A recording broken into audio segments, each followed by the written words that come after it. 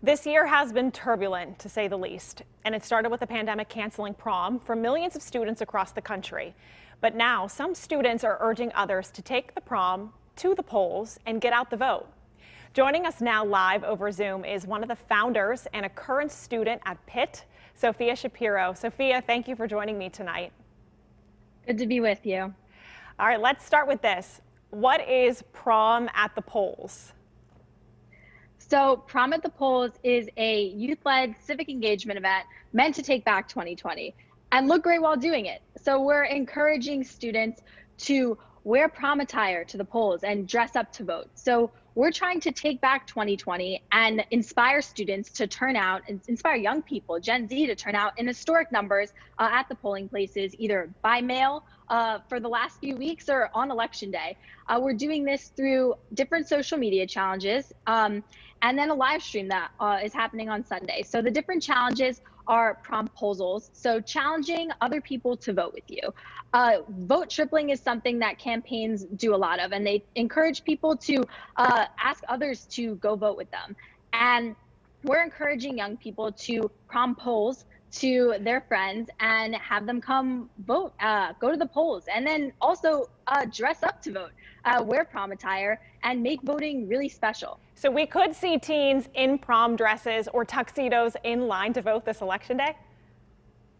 Well, we really hope so. And we've had a bunch of people participate already. And the more people that we can get, the better. Voting can be stressful, and voting, we want it to be something that's fun and exciting. So having people show up in prom attire, having people show up excited and motivated to know that their vote and their voice matters is really important. That brings me to my next question. How did you get involved in this type of activism, and why do you think it's so important?